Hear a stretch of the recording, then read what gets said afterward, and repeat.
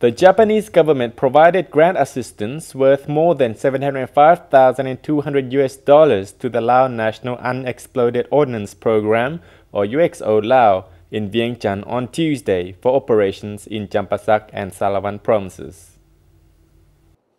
The grant assistance from the Japanese government was provided to Laos through the Grassroots Human Security Project, or GGP.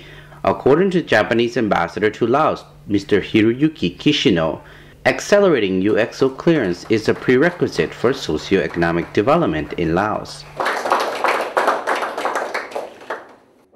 Under the circumstances, reducing the impact of UXO on communities is listed by the Lao government as the 9th Millennium Development Goal, or MDG, unique to this country.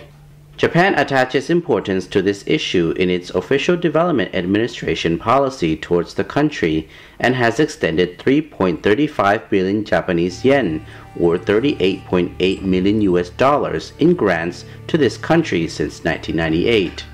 In addition, Japan has placed emphasis on UXO clearance operations through funding, providing necessary equipment such as detectors, technical assistance, and capacity building.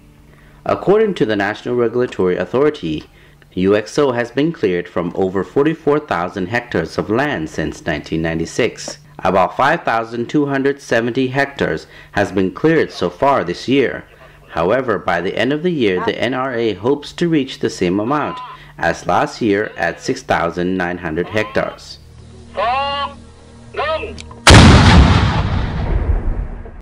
Japan has been fully aware of the importance of the UXO issue as a state party to the Convention on Cluster Munitions of 2008 and a major development partner for Laos.